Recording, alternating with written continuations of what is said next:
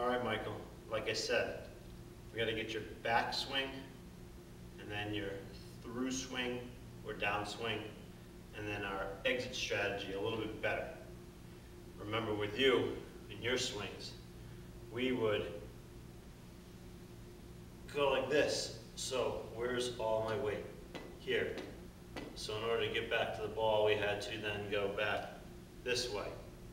Sometimes you were good, most of the times you caught the ground first instead of the ball first. So what we're going to do is we're going to grab two of these alignment rods, which you can get at a Home Depot, any color you want. I think they have orange or yellow. If not, just grab two golf clubs. Now, first one we're going to lay on the ground. All right? Now remember, the golf ball is always going to be just left of our center.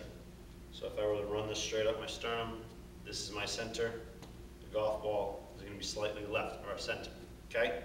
But in order for us to make a good backswing on it, our shoulders have to turn behind our center. So we're going to move this rod just slightly right of center.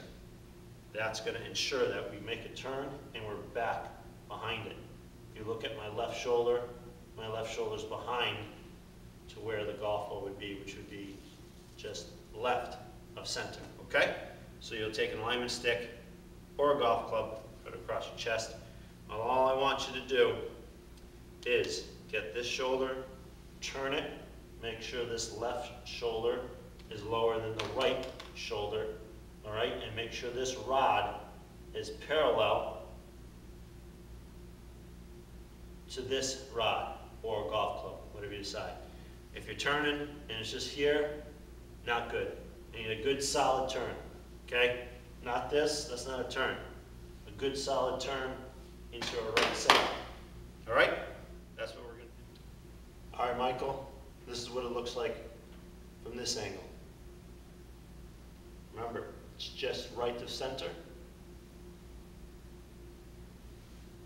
See how my left shoulder is down while my right shoulder is now up, okay? That's what the backswing is going to look like, all right?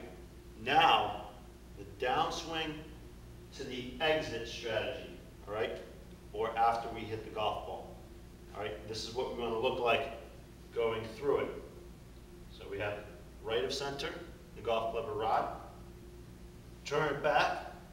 Now as we turn through, all right, we want the right shoulder lower than the left shoulder. So then it will be boom, okay? All right, and if you look, this club or rod will be parallel with this club or rod, okay? That's what we're looking like as we go through the downswing to the exit strategy. All right, Michael, this is what it looks like from this angle. Remember, it's just right of center. See how my left shoulder is down while my right shoulder is now up, okay? That's what the backswing is going to look like, all right?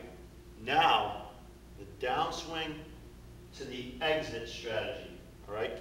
Or after we hit the golf ball. All right, this is what we're going to look like going through it.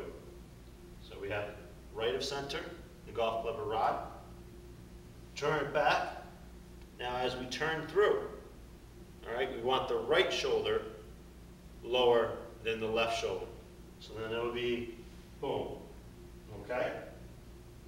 All right, and if you look, this club or rod will be parallel with this club or rod, okay?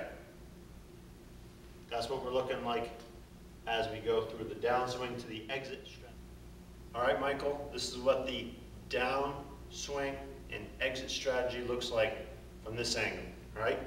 So we've made our backswing, making sure this rod gets back parallel to this rod, all right? Left shoulder is lower than the right shoulder, okay? We're not doing this. Okay? Now on the way down, we are now turning to make the right shoulder lower than the left shoulder. Okay? See how it's parallel with this club rod here. All right? And I'm not back here. All right? Here we go. We'll do it all in one motion. So turn back, turn through. Okay? Do this about 150 to 200 times a day. All right? And do it 4 out of 7 days of the week. All right, bud? See you in a couple weeks.